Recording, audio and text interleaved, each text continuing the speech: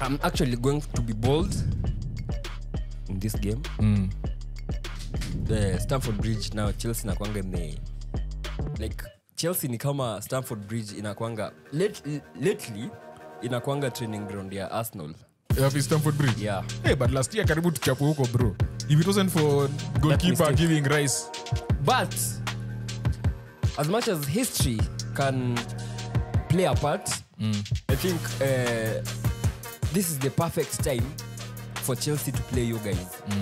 You are low on confidence. You've lost back-to-back games, Premier League.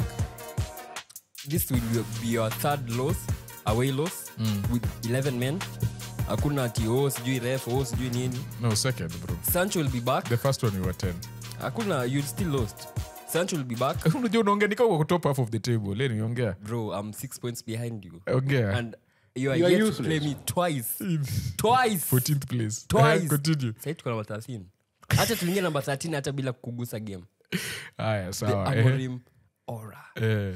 Yeah, so I think Sancho will be back in this game.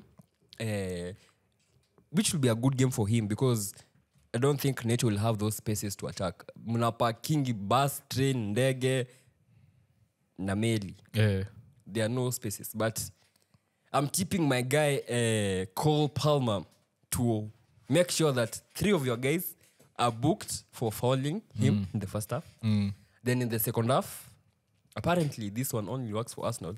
You mkwe booked for time wasting. Standard. Red card, I'm going for Chelsea win 2-1. I'm going for 1-1 draw. Zile lazima mchape bro. 1-1 draw. Don't see you winning. No.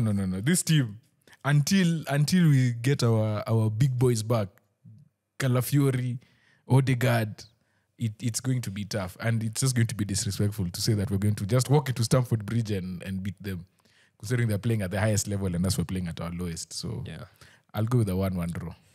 Chelsea. I'm backing you guys to win 2-1. Chelsea. Tunapiga 2-1. Oh yeah.